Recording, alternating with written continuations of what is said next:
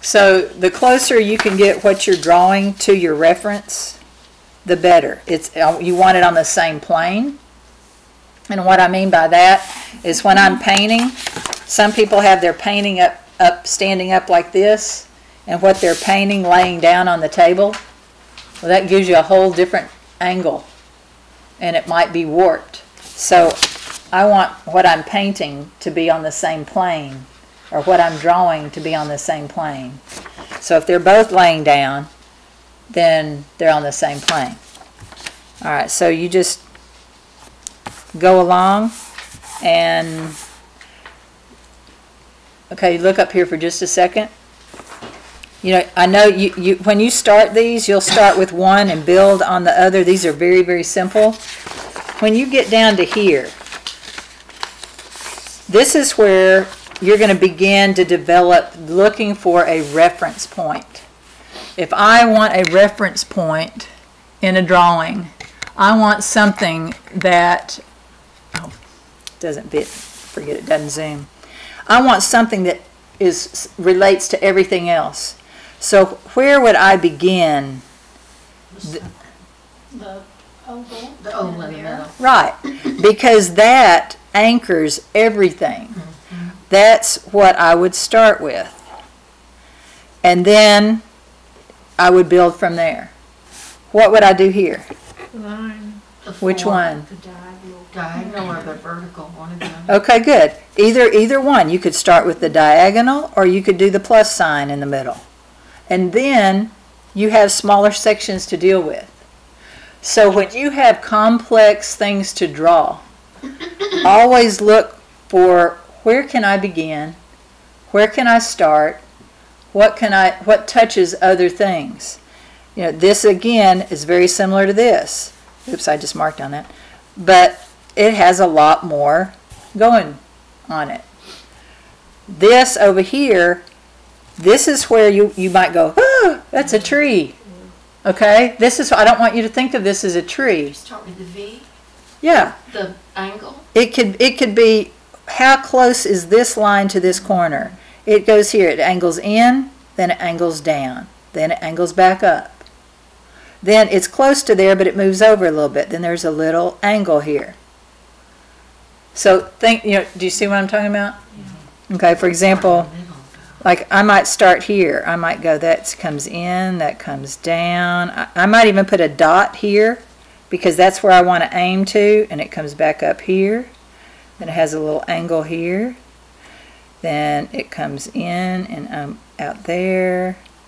This comes here and down. Whoops, I was looking up there, not down here. This comes down here, curves around, comes up here. I might put a dot here because that's where I'm going to aim up here. This cuts in, goes to the corner. Got a little fat, but that's okay. I'm still getting the image. I'm still getting a fairly accurate I'm one line at a time.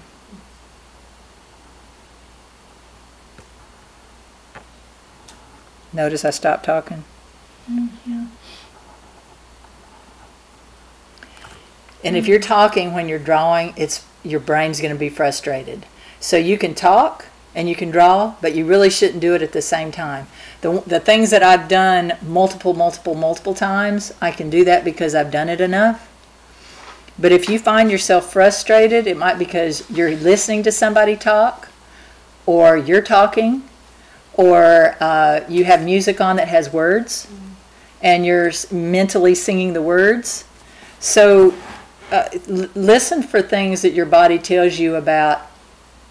If I'm frustrated, if I feel frustrated, well, it might be because your brain is trying to go left brain, and that's the same thing when we really get in the drawing zone. It'll be really quiet in here. And that was when I knew I had 33 kids on task, that room was silent. And it's like, okay? So y'all get this, right? Okay. Now, look at the next page.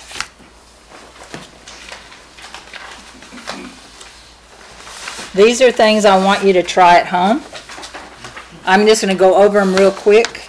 And then we'll do as much as we have time in here. But this is the kind of homework thing that this is going to get you to practice to drawing these, looking for the elements of shape, getting in the out of the left brain mode. All right, this one is some guided drawing.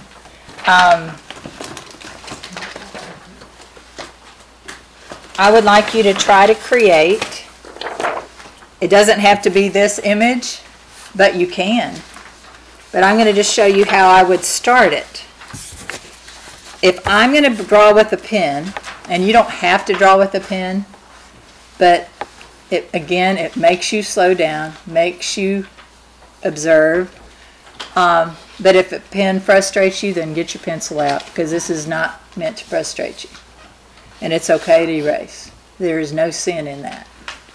Okay, so what I have here is I'm just going to look. I'm not going to worry about the placemat that this is on or the abacus or whatever that's called in the background. If I want to draw, say, just this tub of, or this cylinder of objects, I'm going to look and see, after practicing those other things, this now is making my mind go to left brain because I recognize objects. So when I recognize objects, I've got to make myself think, okay, where's the oval? Where's the ellipse? Where's the straight line? So I'm just going to go here, and it's just like here, it gives you, here's the think lines are dotted. You see right here where I'm talking about? Right along here, this is what I'm going to draw. I'm going to start with that first. I'm not even drawing the whole image. Oh, that was a little fat for an ellipse. Let me do it again. Okay. Then I look up there. It's a double line, so I go ahead and do the additional line there. Then there's a straight line that's tucked in. Then there's a curved line.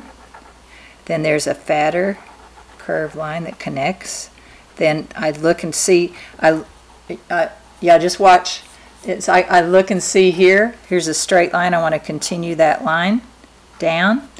I want to connect that curve again. There's a little curvy there, but that'll work. And another straight line, and you can make it however tall you want. If you want it really tall, you can add, lines to it. Or I might decide I want to leave it like the base of that where it curves in here, curves in here, curves here. So that could be the base. I left this, I didn't draw the line here because I'm working in pen. I wanted that open because I have things coming out of it. So here's one object, whatever's closest to you, you would draw first.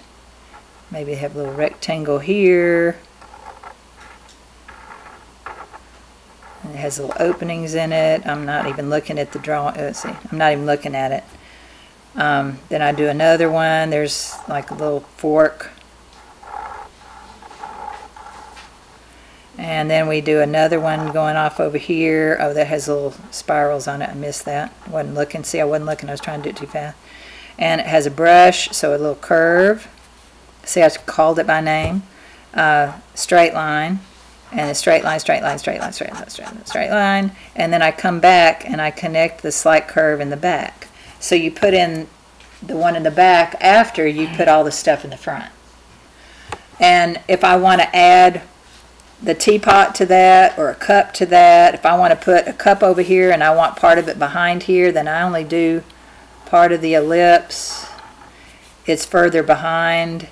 It's up, up further on the table. There's the coffee. How you're building depth. Whatever's closest to you is further down on your paper. Whatever's further up is further away from you. If I did, let's see, I don't want to confuse you there. In the teapot, again, you want to draw the teapot. You would start with the lid. It gives you the think line. Sorry, part of that ran off, but I think you can figure it out. The top of the base. But practicing these kind of things where you see the guided lines, you think what would be next, what connect. But notice I don't start the top and then go to the bottom and then come back in between.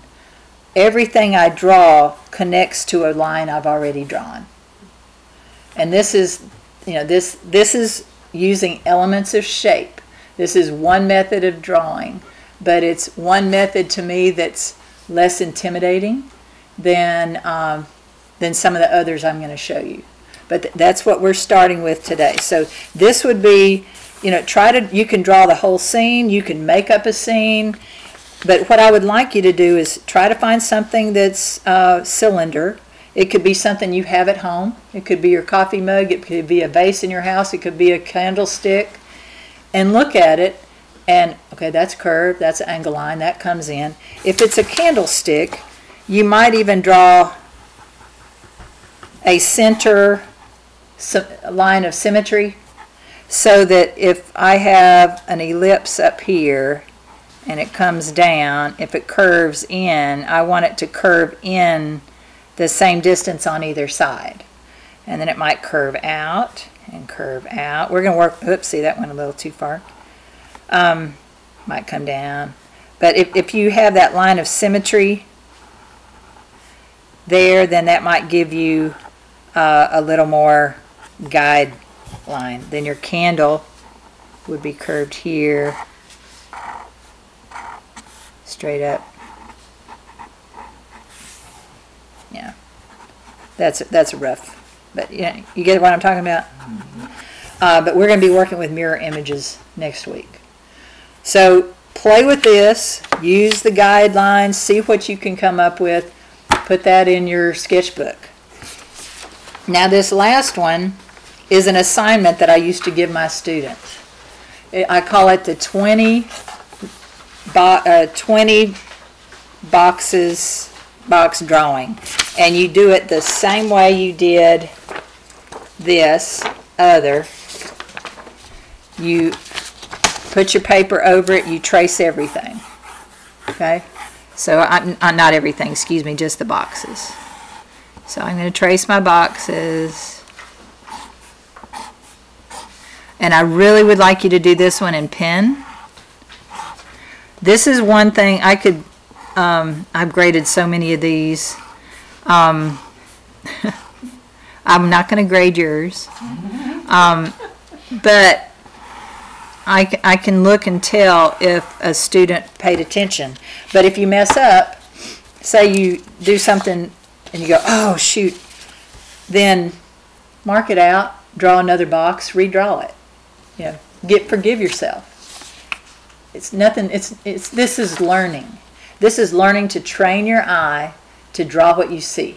This is learning to be objective and hone in your observational skills. Do you have a question? In order to trace it, though, I'm not going to be able to do it in here, I don't think.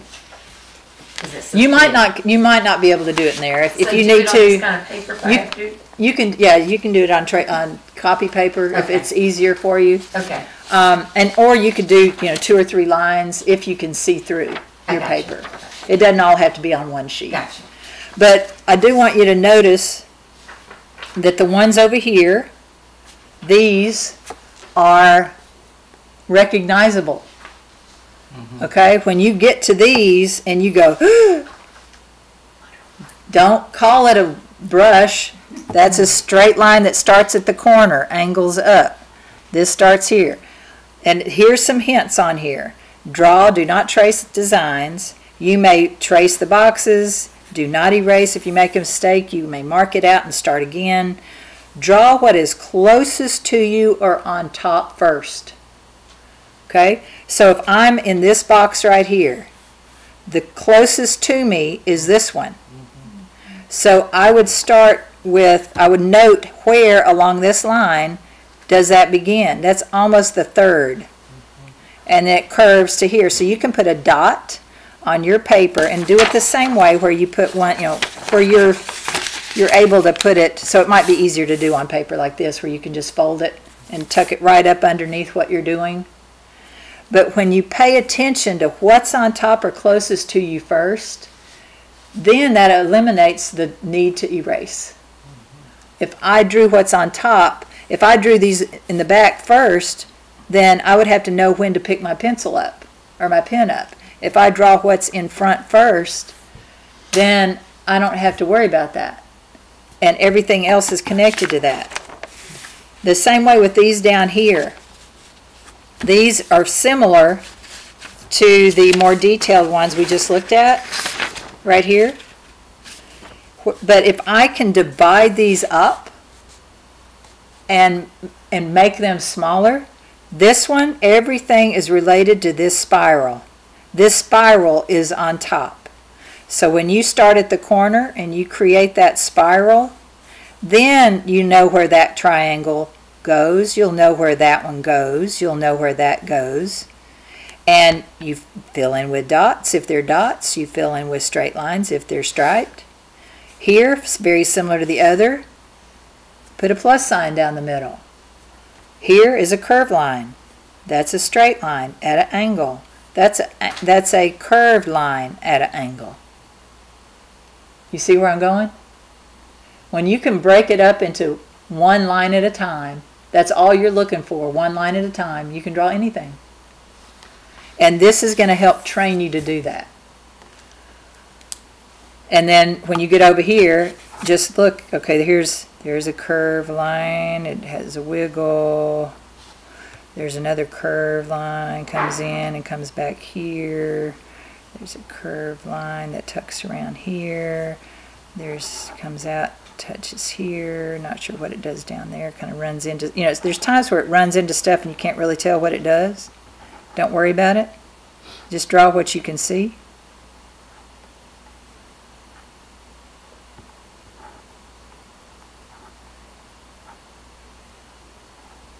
I had to be quiet because I wasn't paying attention. So when I'm talking, I get messed up. I'm messed up.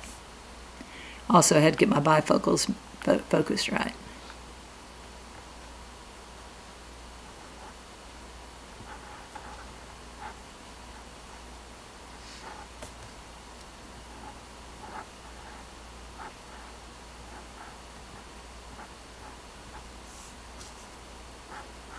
This little boy keeps watching us.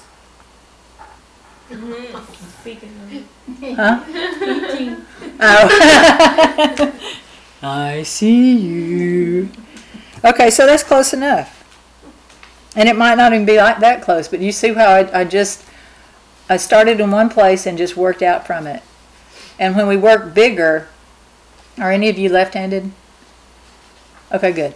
I mean, it doesn't matter, but it just means that I don't have to show you different direction, because there's certain activities that we'll do. If you're left-handed, you start one direction and go one way. If you're right-handed, you start one direction and go the other way.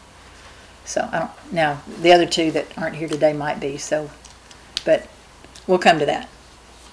Okay. Thoughts, questions, overwhelmed, excited. excited. That's what I was going for. Okay. That's what I want. I want you to think of it as a fun challenge, and think of this as, this is my therapy for me today. And honest, I can do this and I can ignore the world, and the time flies. And so if you find yourself having to wait on things, you go to the carpool and you don't have anything to do, bring your little sketchbook or a clipboard with you, and just work on it. But homework would be, to play with these, see what you can do with these sheets, and you can do them more than once or not at all. But I promise the ones who experiment and play, allow yourself to play, because this, find your inner child, you're going to be happy and less stressed. Okay, who wants a watercolor thingy? I do. You do? You too? Okay. And Do you take credit card? I do. I think my square is charged. Okay. You want a brush? You want everything that they're getting? Okay. Is it time? I think it is. Time flies.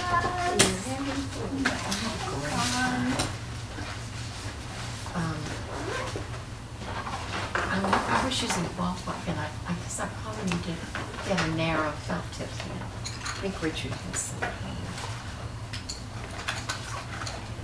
Where did you get your pencil box? It's Julie, right?